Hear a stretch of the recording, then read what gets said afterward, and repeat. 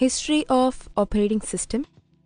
In the 1940s, the earliest electronic digital system had no operating systems. Electronic systems of earlier times were programmed on rows of mechanical switches or by jumper wires on plug boards.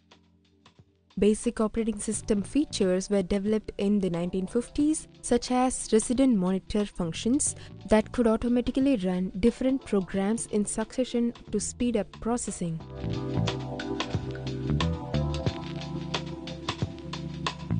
In 1950, General Motor Research Laboratories implemented the operating system called Single Stream Batch Processing Systems for IBM 701 computer.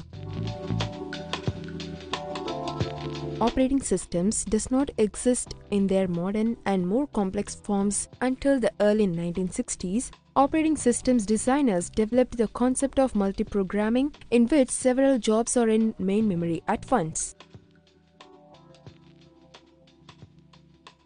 Microprocessor technology evolved to the point that it becomes possible to build desktop computers as powerful as the mainframes of the 1970s, time-sharing and real-time systems.